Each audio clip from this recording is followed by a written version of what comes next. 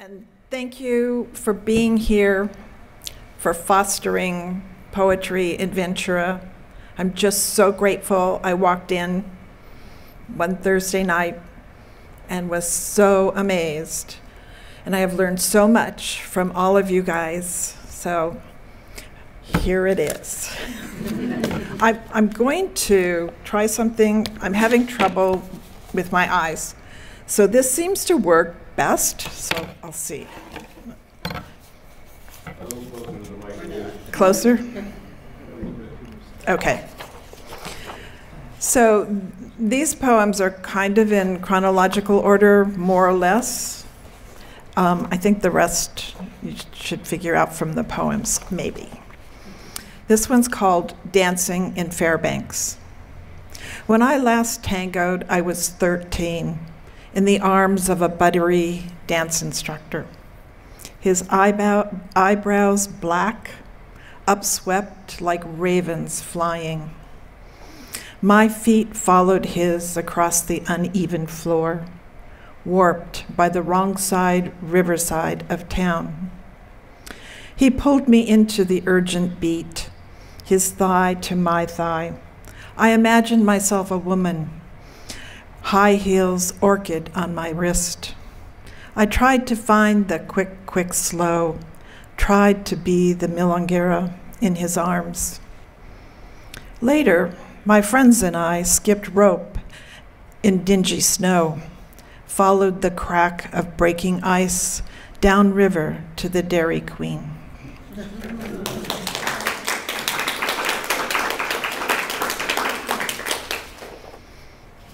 My blue dress. This is about the same time, and in Fairbanks. My blue dress. I sewed it from fabric number 127 in the Sears catalog. Shade G. Place the buttons carefully, heart-shaped from neck to hem. It was a dress so blue, when I wore it, ravens stared. So bright, teachers called on me first to get a full-eyed, unobstructed view. My 5th grade schoolmates edged away, hunched over peanut butter, tried to decide whether blue was cool, whether a girl wearing a dress with heart buttons could be trusted.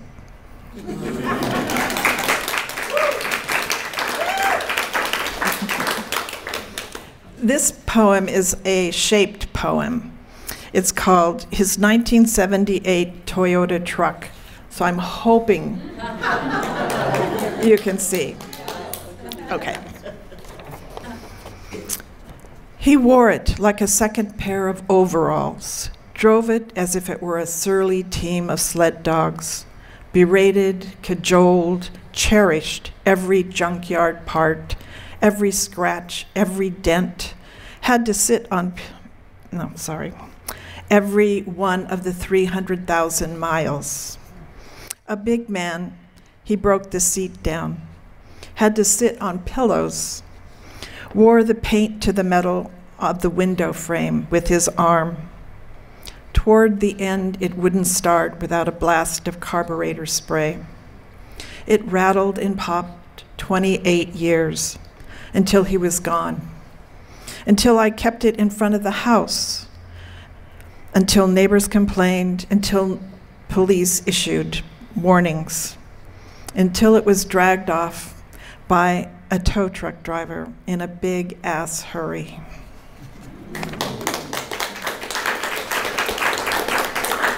It's kind of hard to read a shaped poem. I just kind of had to follow it around. Okay. This is called The Man and My Horse. The man who was my boyfriend, bought me 2 horses, 2 saddles, knew I was afraid of horses and couldn't ride. Ulysses, the gray thoroughbred, looked down his imperial nose, dismissed me, dumped me, watched from a distance as the man who was my boyfriend and his cowboy friends laughed, shouted, "Get up, get back on," until I did. "A baby could ride this horse," said the boyfriend when he brought me Crazy Horse. And I could ride him, up hills into canyons. He refused to jump over anything I couldn't handle, was afraid of nothing, not even rattlesnakes. One of the old cowboys saw me kiss Crazy Horse on the nose, laughed until he fell on his ass. "Shut up," said Crazy Horse, and the old geezer did. The man who was my boyfriend married me, sold my saddles, sold Crazy Horse, tightened his hold on the reins.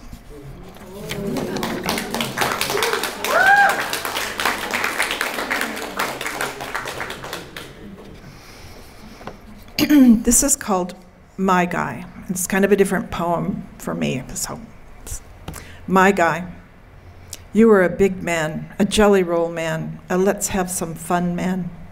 You were a humble man, a buzz, a mumble, a blue-eyed sweet tumble. You could be a sad man, hard cowboy man, drown me in the rumble of a mountain man. You could be a jolly man, a give you all I got man.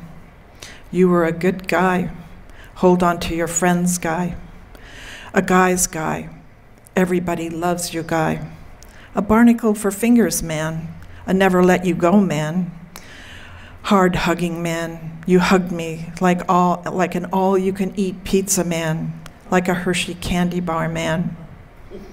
You held me till you fell, like a wounded pine, like a never getting up fall. You took me down, to the ground down, a never getting up down.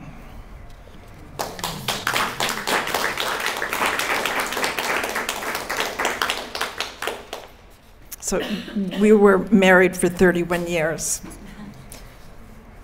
and went together 10 years before that, through horses and all of that. I was going to tell you, most everything in my poetry is true. Some of it actually happened, just so you know. In the beginning, a fantasy. Before Eve and Adam trimmed bougainvillea, orange trees, arranged patio furniture, picked the avocado, tumbleweeds ruled the garden. It was at the foot of South Mountain, near Sespe Creek. They strolled about, talked with bees, listened to lizards. God walked through the garden, spent evenings with the tumbleweeds, enjoyed jamming with them, played rockabilly, bluegrass with the tumbleweed band. After God created his mud creatures, he stopped conversing with plants, listened to Adam, who worked hard, sprayed poison to get rid of weeds altogether.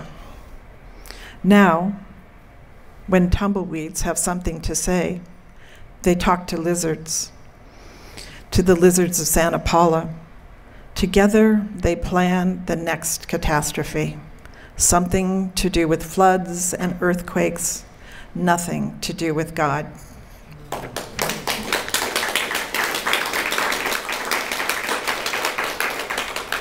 I love Santa Paula. So I've been there 4 years. It's just a crazy, amazing place. And South Mountain, I look at South Mountain every day and it feels like my mountain. Anyway, I love it.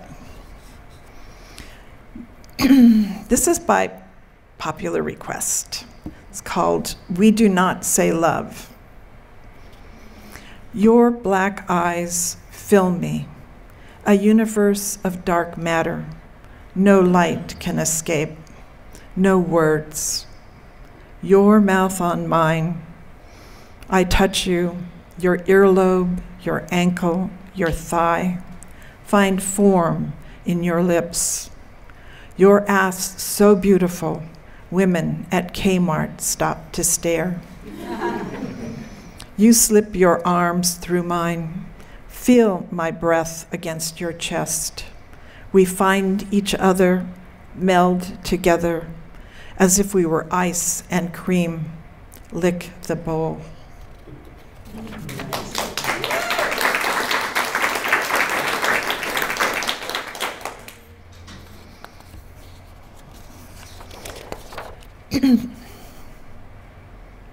So, anyway, I'll ask you out. How do I know your heart? I hear you speak, see your amber eyes slide to obsidian, touch your hands, they talk. But how can I know what you are thinking? How do I know whom you love, at which moment? I enter the aura that burns the shape of you against the night. How can I know on which side of you I lay, the road of you or the field? I listen, afraid to hear water washing over asphalt, afraid to fly over disputed territory.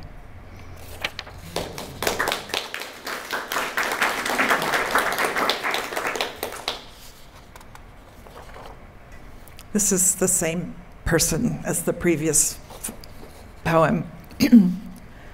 This morning, this is the one that Phil had on the email. This morning, 5:30 a.m., you in your Chevy truck, Raider sticker in the window, I warm in bed. You and I on the phone, all of LA between us, a lazy conversation about anything about us.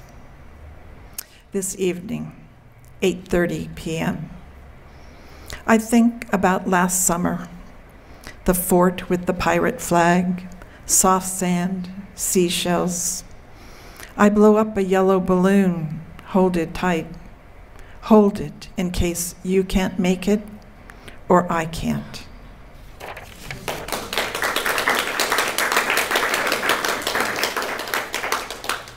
Okay, I brought another, this is an ekphrastic poem. So I brought the reference. And if it's okay, I'm going to put it up while I read the poem. It's a two-part piece that I made as it's a monoprint. Okay. Oh, yes, it's a print, but it's made so that actually only one image per plate is made. So, and this was done on something called a gel plate. So it's a print and then it's partly collage. Okay, so wait. Yes, it goes like, okay. She waits for the 6:37 at Burbank train station. And that's the train I actually rode to work every day for years. He looks sideways at her, from under eyebrows like ocean waves. Looks at her as if he wants to hold her hand, as if he wants to drape a scarf around her neck. Take her for a ride to Chatsworth on his bike. He is so beautiful she cannot see him, accustomed as she is to what life presents. The scabby, cross-eyed cat, the three-legged dog, Stephen in the 9th grade. She does notice his princely crown, thinks she might make herself one from an oatmeal can. And for a moment, she wonders what it is like to kiss his perfect mouth.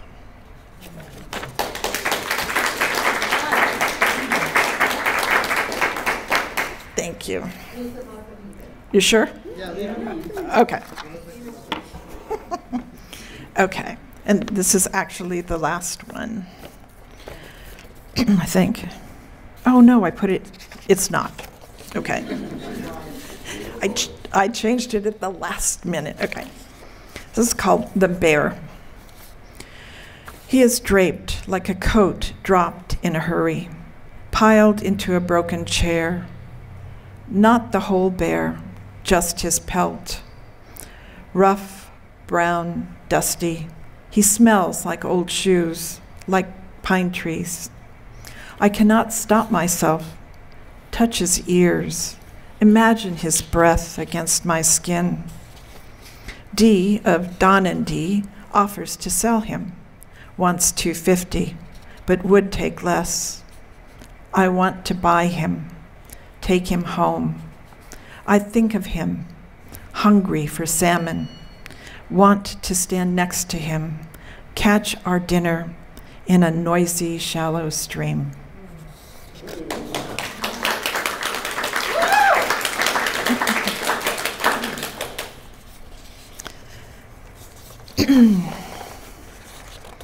Okay, this is called Slapdash Daughter. I used to know my way around Mom's kitchen. We built pasties together from her recipe. Meat, potatoes, carrots, butter, pie dough from scratch. Ketchup, her secret ingredient. Mom's apple pie became mine, baked in her dented aluminum pie tin. I make chocolate chip cookies in my own kitchen. Step by step, read every direction on the bag. Although after 60 years, I could do it blindfolded. I tried to make them the way Mom taught me, but I cut corners, cheat on preheating the oven, never sift the dry ingredients, add eggs unbeaten. I want to say, sorry, Mom, but she is gone.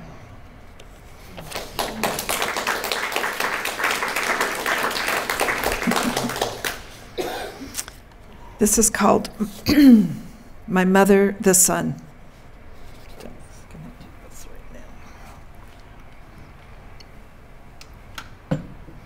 I don't think I've ever talked this long. My mother, the sun. You taught me how to wash dishes, tuck corners. You told me silverware is stacked. The towel must be replaced if it drops to the floor. Showed me how to iron. I see photos of you and your father standing on a slanted porch on a riverbank. He so proud, you tipped away from him, not smiling. You never told me your father was a fine man, that you loved him. It must have been a silent house on the hill next to the copper mine.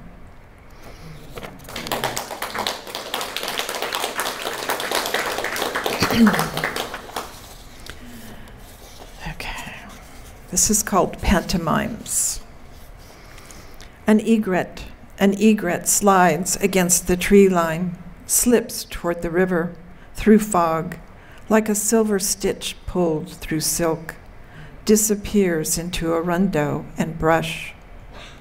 The crow in my pepper tree appears to have something on her mind, gives me the corvid eye, says nothing. Larry, who lives across the street, shouts, screams, says fuck, till the air is so thick only dogs hear him. I beg for stories from my royal princess mom, how she fished for trout in Montana, won a medal for basketball. I ask about the night her father came home drunk, the night that stops her from telling me anything I need to know.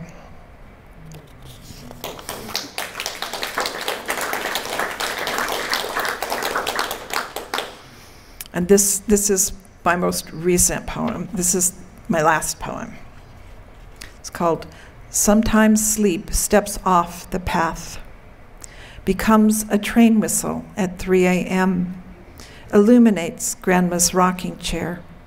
Sleep argues against my trip to Montana, hears a knock against the wall, listens for the brick to hit the street. Sleep runs with coyotes in the field behind my house. Sleep hides in my pillow, says the line of pelicans by the side of the road is not hallucination. The overstuffed chair on its way to Alaska flirts with sleep, peers up from beneath a warm woolen cap.